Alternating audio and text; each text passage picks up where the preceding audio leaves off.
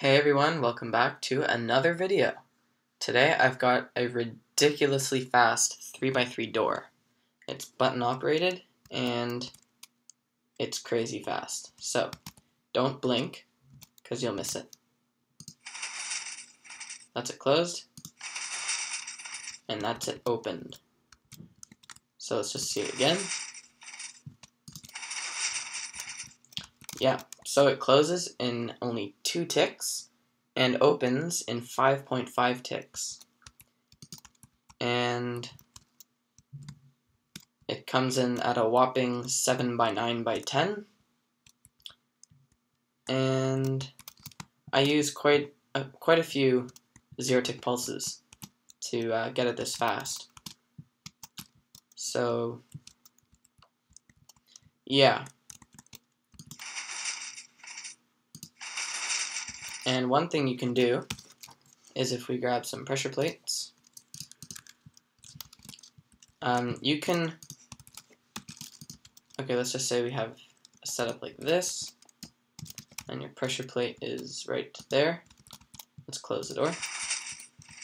So since it's button operated, it's also pressure plate operated, and just by having the pressure plate 3 blocks away from the door, you can still sprint through it and it will open in time,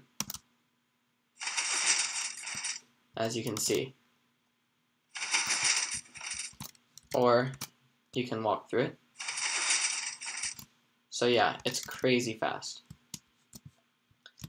And I would like to direct your attention to the bottom here, because it's crazy how fast it is. Just watch that piston there.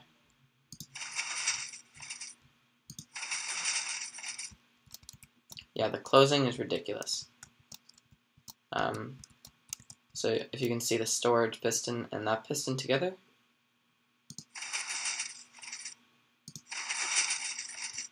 yeah, the timing is really nice. And yeah, so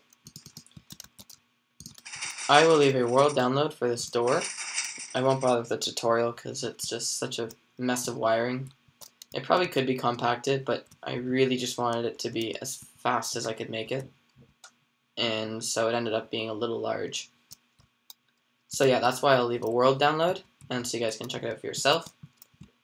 But otherwise, if you enjoyed this little creation, please feel free to give it a like. It takes, the time it takes to click the like button is actually faster than it takes for this door to close, which is pretty remarkable, so go do that.